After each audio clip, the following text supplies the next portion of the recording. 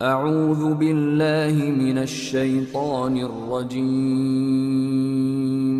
بسم الله الرحمن الرحيم ওয়ালাইকুম আসসালাম রহমতুল্লাহ। আবু আবদুল্লাহ ভাই নারায়ণগঞ্জ থেকে প্রশ্ন করেছেন, কে বা কাহারা বা একজন আলেম বলেছেন যে আল্লাহ কোরআনে সুন্নত বলছেন বা কর্ম বলেছেন। এখন আমরা রসুলের কর্মকে সুন্নত বলি।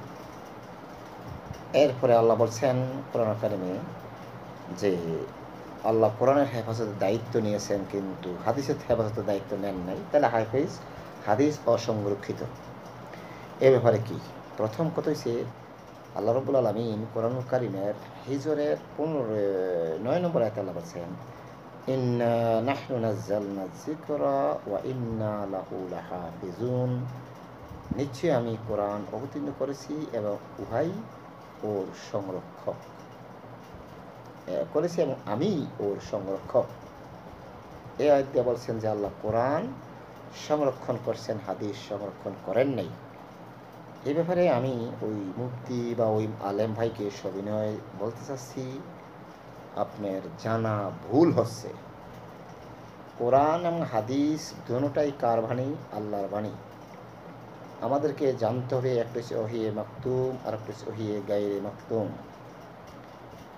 একটা হচ্ছে ভাব এবং ভাষা যেটা একজনের, সেটা হলো কোরআন। আর একটা হলো যেটা ভাব একজনের, ভাষা আর একজনের, সেটা হলো হাদিস।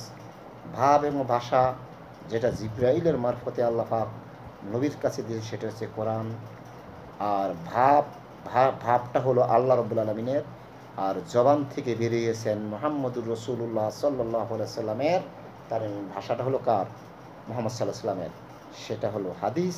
সুতরাং কোরআন হাদিস দুটোটাই আল্লাহর বাণী।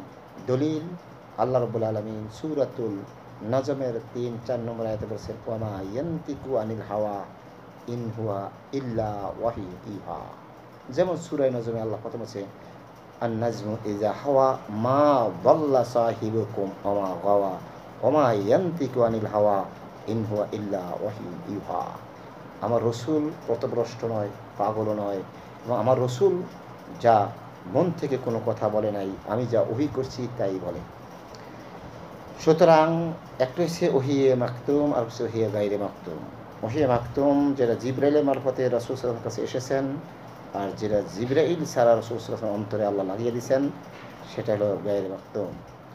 কোরআন কারীম সূরাতুল শুরার 51 নম্বর আয়াতে আল্লাহ বলছেন, পৃথিবীর কোনো মানুষের পক্ষে সম্ভব নয় আমার সাথে কথা বলার, তবে আমি যাদের সাথে ইচ্ছা করি কথা বলি, হয় অন্তরালে, পদ্মার অন্তরালে, না হয় জিব্রাইলের মারফতে, না হয় সরাসরি। সরাসরি আল্লাহ সরাসরি না, কোনো অন্তরাল নাই। যেমন মুসা কালিমুল্লাহ আল্লাহর সাথে কথা বলেছেন, যেমন মেরাজে গিয়া রাসূল সাল্লাল্লাহু আলাইহি ওয়াসাল্লাম পদ্মার অন্তরালে আল্লাহর সাথে কথা বলেছেন। সুতরাং মুফতি সাহেব, আপনাকে সবিনয় অনুরোধ করছি, কোরআন হাদিস দুটোটাই আল্লাহর বাণী, দুটোটাই আল্লাহ হেফাজত করবেন, এতে কোনো সন্দেহ নাই। এটাই কথা। এবার আপনি আসেন যে কথাটা বলেছেন সূরাতুল বনি ইসরাইলের যে ৭৭ নম্বর আয়াতে যে আল্লাহ বলছেন সুন্নাত। ভাই একটু ভুল বুঝছেন, হয়তো অর্থ বুঝছেন। কোরআন কারিমে আল্লাহ রব্বুল আলামিন প্রায় 14 জায়গায় আল্লাহ কোরআনকে হাদিস বলেছেন। আল্লাহ বলছে আল্লাযী নাজ্জালা আহসান হাদিসা কিতাবা। আল্লাহ নাজিল করেছেন উত্তম কথা তথা কোরআন। এখানে যে সূরাতুল বনি ইসরাইলের যে ৭৭ নম্বর আয়াতে আল্লাহ বলছেন, সুন্নাতা মান কাদ আরসালনা কাবলাকা মিনার রাসূলিনা ওয়ালা তাজিদু লিসুন্নাতিনা তাহওয়িলা। তোমার পূর্বে আমি যে সব রাসূল পাঠিয়েছিলাম তাদের ক্ষেত্রে এটাই ছিল নিয়ম, আর তুমি আমার নিয়মের কোনো পরিবর্তন দেখতে পাবে না। ভাই এখানে নিয়ম সুন্নাত মানে কি? কর্ম। আল্লাহ রাব্বুল আলামিন কর্ম করেন। কি কর্ম করবে? নাউজুবিল্লাহ, আপনার মতো আমার মতো কর্ম করে? নামাজ পড়ে, রোজা? না, আল্লাহ পাক কর্ম করে বন্দার ভালো মন্দর দেখাশোনা কর্ম করে। আল্লাহ রাব্বুল আলামিন যদি ঘুমাইতেন, মুসা কালিমুল্লাহ আল্লাহকে প্রশ্ন করেছে, আল্লাহ আপনি বলে ঘুমান না? তো আল্লাহ বলছেন, হে মুসা তোমার বিশ্বাস হয় না? মুসা বলছে অবশ্যই বিশ্বাস করি। আল্লাহ বলছে, মুসা আমি যদি ঘুমাই, বান্দা যখন গভীর অন্ধকারে সমুদ্রে জলযানে তুফান উঠে গিয়ে বলে আল্লাহকে চিৎকার দেয়, আমি আল্লাহ যদি ঘুমাই তোমার এই বান্দাকে সাহায্য করবে কে? সুতরাং আল্লাহর তন্দ্রা নাই, লা তাখুযুহু সিনাতুন ওয়ালা নাউম। সুতরাং এখানে সুন্নাত আল্লাহর কর্মনীতি, অর্থ আল্লাহ বলছেন, হে মুহাম্মদ সাল্লাল্লাহু আলাইহি ওয়াসাল্লাম, আপনার পূর্বে যে নবী পাঠাচ্ছি, নবীদের সাথে তার কওমরা যে আচরণ করছে, সে আচরণের বিনিময়ে আমি তাদের সাথে যে আচরণ করেছি, সেই অনুসরে যদি আপনার সাথে যদি তারা সেই আচরণ করে, তা আমি তাদের সাথে সেই আচরণ করব। তার মানে আমার কর্মের কোনো আপনার পরিবর্তন দেখতে পাবেন না। তার মানে কি? এই কর্ম মানে কি? আমাদের মতো কর্ম? মাওলানা সাহেব অনুরোধ করছি, তাফসীর ইবনে কাসির এই সূরাতুল বনী ইসরাঈল ৭৭ নম্বর আয়াতটা একটু খুলে দেখেন। সুতরাং উল্টা সিধা কথা বলে ঈমান হালকা করেন না। আল্লাহ রাব্বুল আলামিন কর্ম মানে এক কথায় কর্ম, সুন্নত মানে কর্ম।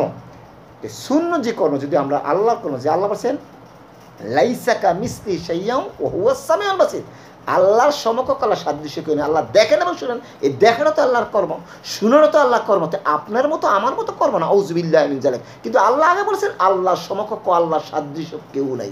তার মানে আল্লাহর দেখা, আল্লাহর মতো, আল্লাহর শোনা আল্লাহর মতো। আল্লাহ বন্দাকে বিপদ আপদ নিরাপদ, বন্দারা পুরা মাখলুকের দায়িত্ব আল্লাহ রাব্বুল আলামিন, কর্মব্যস্ততা আল্লাহ পাকাছেন। কিন্তু আপনার মতো আমার মতো আল্লাহ ইবাদত করে, আল্লাহ কার ইবাদত করবে? কাজে এই কথা বলে দয়া করে অতিরিক্ত কিছু যদি করেন, কোরআন বুঝতে হবে, কোরআন দেওয়া। যেমন আল্লাহ রাব্বুল আলামিন সূরাতুল আর রহমান বলছে, বিসমিল্লাহির রহমানির রহিম, আর রহমান আল্লামাল কোরআন। রহমান তো তিনি, যিনি দয়া করে শিক্ষা দিয়েছেন কোরআন। খালাকাল ইনসান, অতঃপর সৃষ্টি করেছেন মানুষ। আল্লামাহুল বায়ান, শিক্ষা দিয়েছেন এর ব্যাখ্যা। যেমন আল্লাহ রাব্বুল আলামিন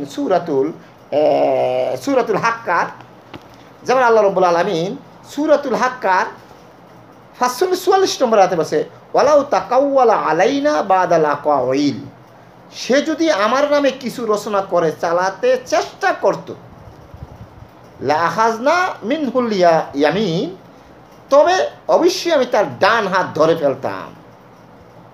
অন্য হাতে ডান হাত ধরে ফেলত এবং আল্লাহ তার হাত কণ্ঠনালী করে দিতেন। সুম্মা লাকাতানা মিনহুল ইয়াতিন, সুম্মা লাকাতানা মিনহুল ওয়াতিন, এবং কেটে দিতাম তার জীবন ধবনী। অর্থাৎ এই কণ্ঠনালী আল্লাহ কেটে দিত, ডান হাত চেপে ধরতো। আল্লাহ চ্যালেঞ্জ করছেন। এই কোরআন হাদিসে অর্থক্য, যে কথা আমি আগে বলে গেছি, কোরআন হাদিস দুটোই কার বাণী? আল্লাহর বাণী। একটা হচ্ছে ওহী মাকতুম, আর হচ্ছে ওহী গায়রে মাকতুম। একটা হচ্ছে ভাব এবং ভাষা একজনের, আর হচ্ছে ভাব একজনের, ভাষা আরেকজনের। মুফতি সাহেব, যদি তাই হয় আপনি বলুন, কোরআনে সাদাকাতুল জাকাতের কথা আছে, সাদাকাতুল ফিতরের কথা নাই। অথচ জাকাতুল ফিতর ফরজ।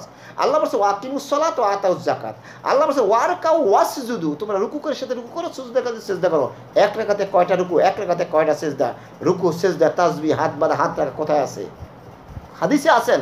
সুতরাং কোরআন হাদিস দুটোই কেমন। যেমন আল্লাহ আরেকটি ধরি, আল্লাহ বলছেন হুররিমাত আলাইকুমুল মাইতাতু ওয়াদ দামু ওয়াল লাহমুল খিনজির ওয়া মা উহিল্লা লিগাইরিল্লাহ। আল্লাহ বলছেন আমি হারাম করেছি শুকরের মাংস, প্রবাহিত রক্ত, মৃত বস্তু। তাহলে যদি মৃত বস্তু হারাম হয়ে থাকে, মুফতি সাহেব আপনি তো মাছ খান না? আজকে বাজারে গিয়ে বলেন যে মরা মাছ হারাম, জাউল্লাগ কি কোনি একটা মারিত পড়ব, যেটা পড়বো ঠিক দিব যে মুফতি করতে যে মরা মাছ হারাম। কারণ আল্লাহ বলছেন হুররিমাত আলাইকুমুল মাইতা, সমস্ত মরা এখন হারাম করে দিয়েছেন। কিন্তু এটাকে বৈধ করছেন কে? মুহাম্মদ সাল্লাল্লাহু আলাইহি ওয়াসাল্লাম বলছেন উহিল্লা লাকুম লানা মাইতাতান, দুইটা বস্তু তোমাদের জন্য হারাম, মরা জিন্দা উভয়টা হারাম। সুতরাং কোরআন হাদিস দুটোই কার বাণী? আল্লাহর বাণী। যেমন আল্লাহ রাব্বুল আলামিন সূরাতুন নজমের 3 বলছে, এবং যেমন আল্লাহ রাব্বুল আলামিন সূরাতুল হাক্কার 44 নম্বর 46 নম্বর আয়াতে বলছেন যে আমার নবী যদি আমার নামে কোনো কিছু চালিয়ে দিত, তার আমি হাতটা চেপে দিতাম, এবং সুম্মা লাকাতানা মিনহুল ওয়াতিন, এবং তার কণ্ঠ নালী আমি কেটে দিতাম। সুবহানাল্লাহ। সুতরাং কোরআন হাদিস দুটোই কার বাণী? আল্লাহর বাণী। এতে কোনো সন্দেহ নাই। কাজেই যারা সন্দেহ করবো তারা ঈমান থাকবে না। আল্লাহ পাক আমাদেরকে বুঝার তৌফিক দান করুক। আমিন। আসসালামু আলাইকুম ওয়া রাহমাতুল্লাহ।